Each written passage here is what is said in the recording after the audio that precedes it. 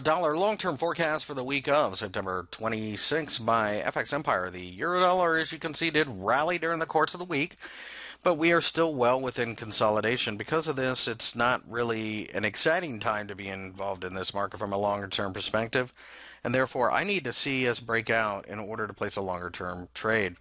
A break above the 113.5 level is a buy signal. A breakdown below the 111, maybe 111.5 area is a sell signal. At this point in time, I think you're just wasting money trying to place a longer term trade in the euro dollar.